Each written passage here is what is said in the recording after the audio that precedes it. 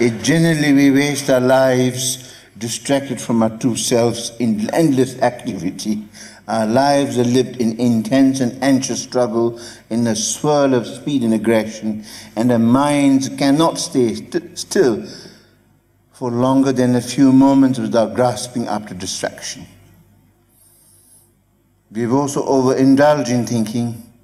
Whatever thoughts, emotions rise, we let them sweep us away, and off into a spiral of stories and illusions which we take so seriously that we end up not only believing, but becoming as well.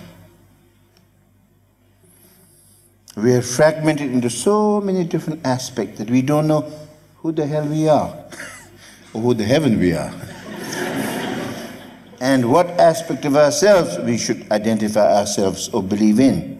We're always seeking, looking to find ourselves outside of ourselves. As one great master put it, it's like as if you leave the elephant at home and look for its footprints in the forest.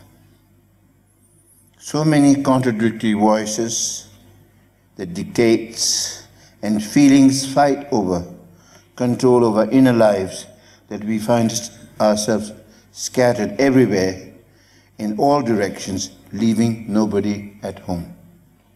But regardless of who we are, the main purpose of life, we could call it the heart of being human, is to be happy.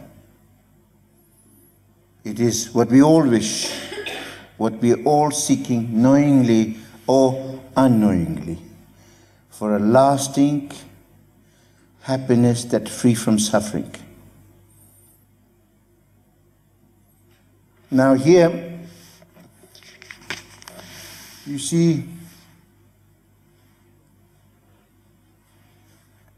whenever His Holiness the Dalai Lama is asked by people how to be happy, they ask him, what's the art of happiness? How to be fine? How to be happy? You understand? And I heard him many times respond in the same way.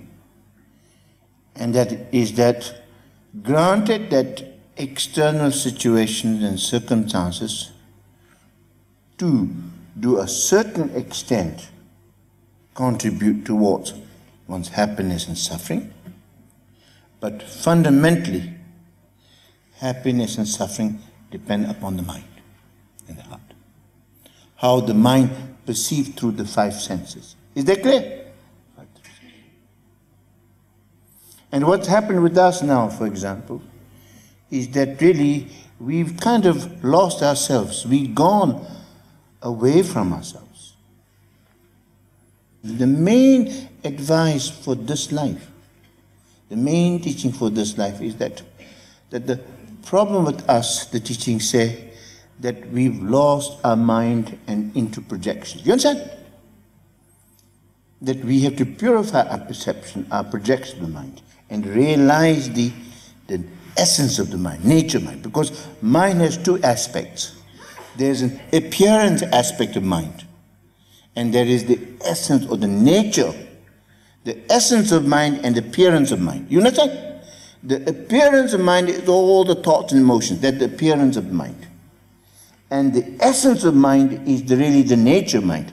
The trouble with us is we only know the appearance of mind, lost in the appearance, the projection. And you understand? And we have no idea of the nature mind itself. Just as always we're so much out there, too much out there, you know, just out there, that we're always doing, speaking, thinking, that we've lost the sense of being. And in fact, we've lost connection from ourselves. We are split into so many aspects of ourselves, as said in the introduction. So much so that one great master put it, that the samsara, I don't know whether how many of you understand the meaning of it. Actually, samsara is a Sanskrit word, ancient Sanskrit, which is like the Latin of the East, you know, in that it means, in Tibetan, konkorwa means the the kind of the cyclic existence, which is determined by what? Because from ignorance, negative emotions, negative karma or negative action result in suffering. The cyclic existence, birth and death, carried by suffering. That's what samsara is. And often in samsara, what really happens is that, you see, even though we want happiness, we really,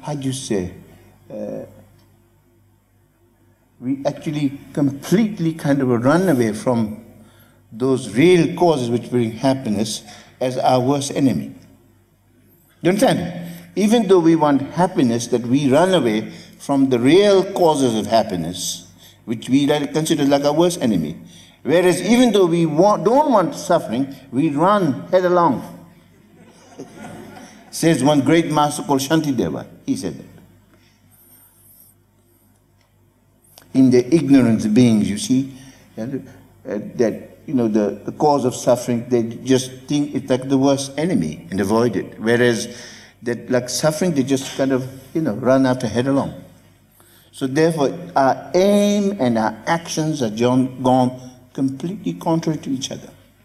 Like a blind leading a blind. As one great master called it, that the samsara is mind turned outwardly, lost in its projection. That's what samsara is. Whereas nirvana, which means the cessation of suffering, which is the state of liberation, the state of ultimate peace, or you can call it the state of enlightenment, the nirvana, is in fact, nirvana on the other hand is mind turned inwardly, recognizing nature. So that samsara is mind turned outwardly, lost in its projection, whereas nirvana is mind turned inwardly, recognizing its true nature. In fact, often great masters said the difference between samsara and nirvana is just mind turned outwardly or mind turned inwardly. You understand? Now, when you say mind turned inwardly, it's not like introverted way.